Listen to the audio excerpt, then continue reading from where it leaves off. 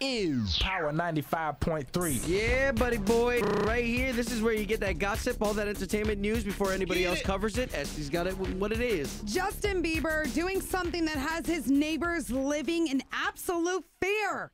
Justin Bieber's been racing his Ferrari up and down the streets of his neighborhood to the points where, his neighbors are freaking out. There are children walking and playing in this neighborhood. There are people walking their dogs. There are animals. Like, are you kidding me? Elderly, you know what I mean?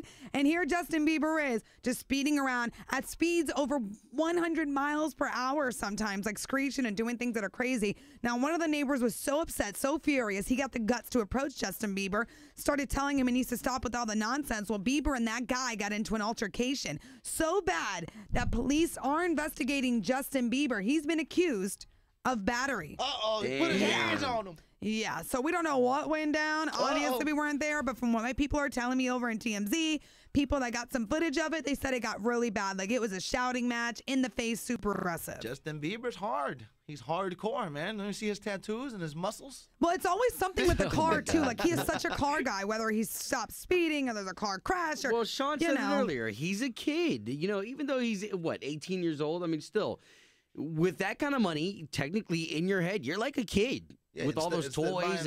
But instead of buying radio control cars, you can buy the real car. Exactly. Yeah, he had that Ferrari delivered on a flatbed.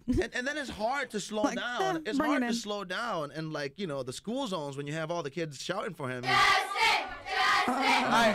Not good. Wait. Not good. Justin, calm down. Justin! All right, guys. See? Justin! I told you. There are kids around.